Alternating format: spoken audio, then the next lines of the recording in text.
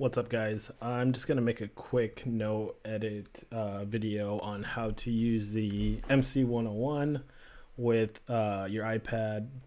I'm gonna use Koala, Turnado, some FlyTape stuff, and AUM. So just so you can see, the MC101 is wireless. I'm using the WM1 adapter and batteries, so there's no wires attached to the iPad or to the MC right now. So first thing I'm going to do is actually show you the settings on the MC101. So I made 4 tracks as drum tracks, and then from here I went into the settings menu of each track and made sure to turn the TX MIDI out to on, and the TX note and TXCC. So those are all going to be transmitted MIDI data from the MC101 to the iPad through the wireless MIDI.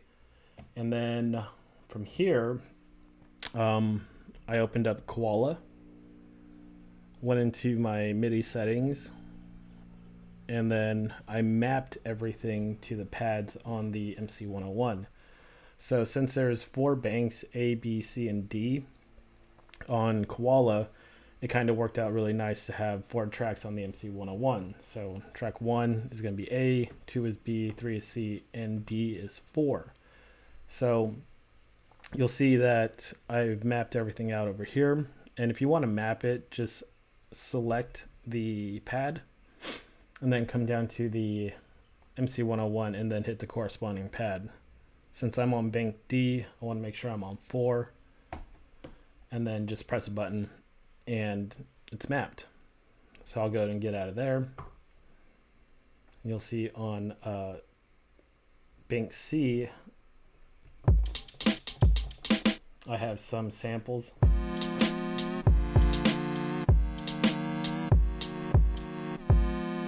And it's super low latency. I haven't found any problems with latency from the MC101 to the iPad doing this. And I've been testing this for quite some time. So the next thing I'm going to do is open up AUM, create a new audio channel, and then I'm going to select the Koala sampler. And then I will select a couple other effects. So we'll do FlyTape 2.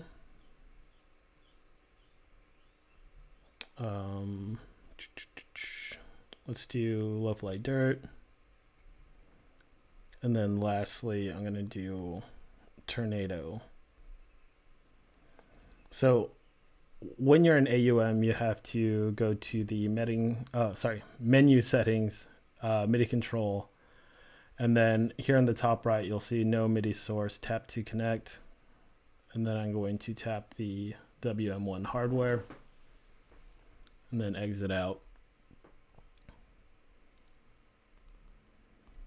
and then going back, we need to click on the menu settings for Koala sampler and make sure that we connect it to the WM1.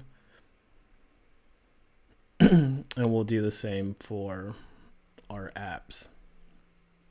For Turnado, it's going to be a little bit different. We actually have to come down here to the bottom and then go to the edit channel 1 and then select the Turnado parameters. And here I could start MIDI mapping some stuff. So if we open up the app itself, you'll see all these really cool effects, and you'll see 1 through 8. And so if you're looking at the settings, you'll see control 1 through 8. So I'm going to do control 1 and I'm going to map it to the control knobs here on the MC. So I'll hit learn, give that a little twist,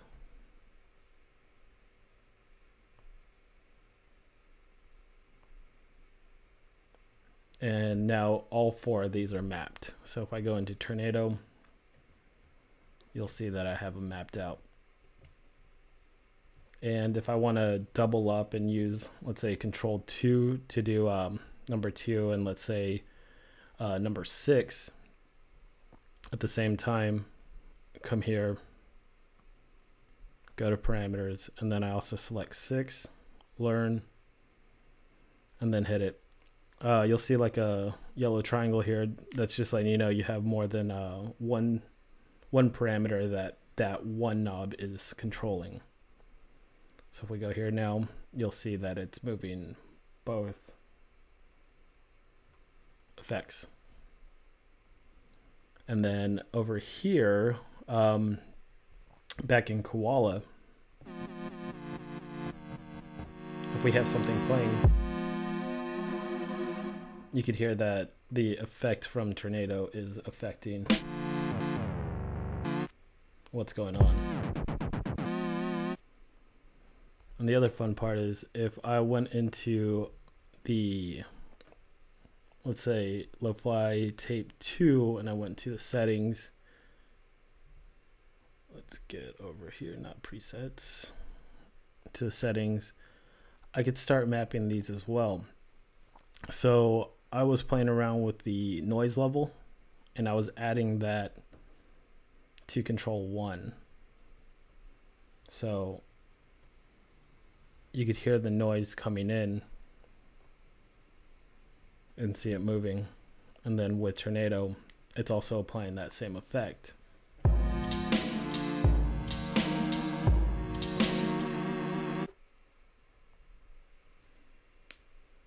So it's pretty straightforward. And the other really fun thing you could do is on the MC101, since it does have a built-in sequencer, you could actually use that in conjunction of what's going on over here. So if I was to select the hi-hat and went to sequence, I could start putting in some notes.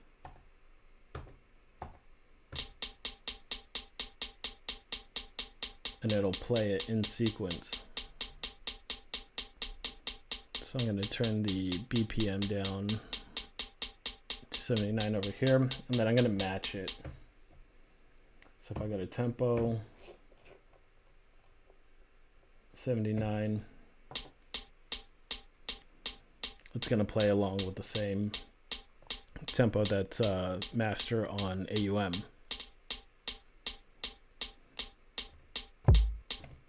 So now we can do stuff like this.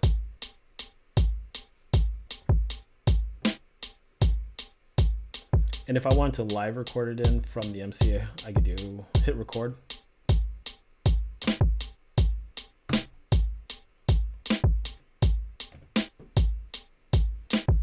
And since we're using the sequencer on the MC101, we still have access to the step edit. Everything except for like the velocity will work. So like the start point, so I could start moving this around and kind of changing the start point, giving it some mild swing action going.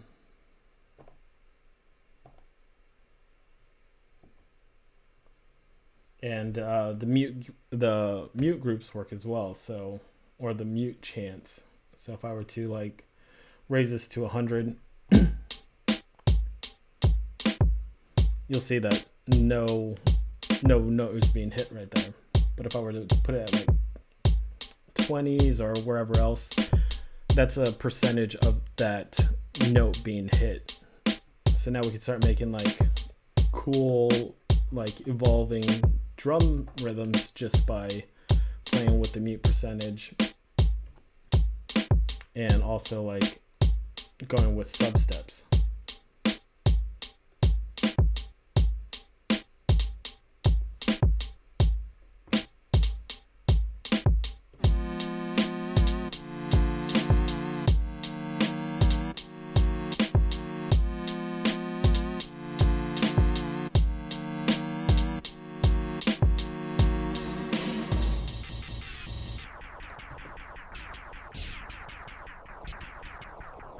yeah, but that's it. So if you guys have any questions, feel free to reach out, leave a comment, hit me up, and I'll show you exactly what I did again. Or if you have any like cool thing you could add to this, like let me know.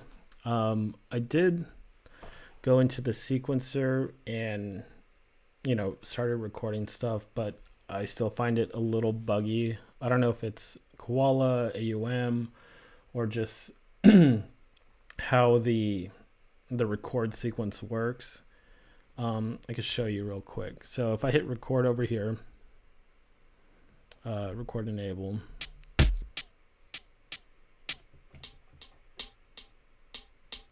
and then I come down here and I hit record on a new pattern. If I hit play, it doesn't really catch it. It turns off the record arm, so I have to record arm at a very, very precise time.